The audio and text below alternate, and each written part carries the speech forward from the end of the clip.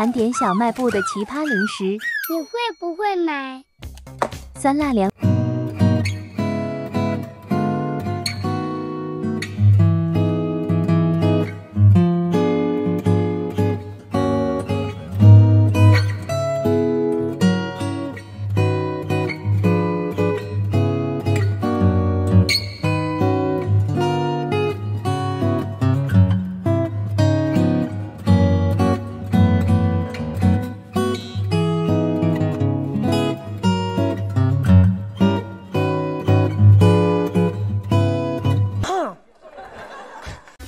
猜拳糖，君子动口不动手，跟我玩猜拳我绝不出手。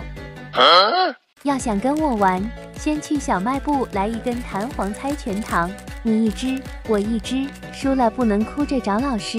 加油！第一轮，眼睛看好，别丢了魂。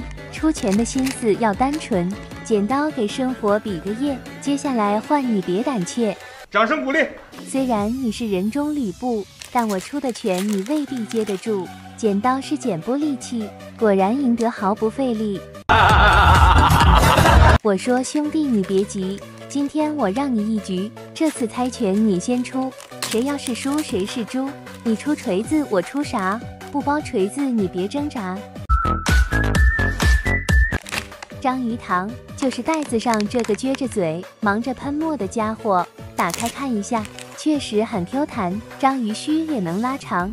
说它是章鱼，我觉得没问题；说它能喷墨，我觉得有点迷。你们觉得呢？现在就试一下，让这两章鱼掐一架，谁先喷墨，谁先登上舌头宝座。好家伙，直接糊在自己脸上，白瞎了这身墨水了。好在这个墨水味道还不错，是可乐味的果酱，橙子味的更好吃，配上软软的章鱼肉，不喷墨也能接受。好吃，好吃。清明上河图糖饼，老板说了，这是小卖部最难抠的糖饼，至今没人挑战成功。我不信，肯定是因为卖不出去。要挑战成功，我就自废武功。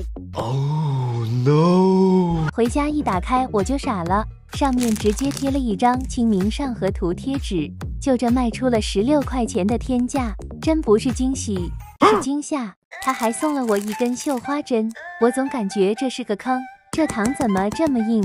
照这个图案抠下去，那不得废掉一条臂？告诉我，谁有这个勇气？我现在就把它送出去。公主糖，小卖部最近有点虎，它不仅卖凉皮，它还卖公主。据说它是美食界的奇迹，现在就让我来给你们揭秘。打开有一个盒子和一杯果冻，这是要咋弄？拆开盒子，原来公主在此。奥利的果冻原来就是公主的裙子，吃个果冻还配刀，这该死的仪式感让我在上面划一刀，公主就可以直接往上薅。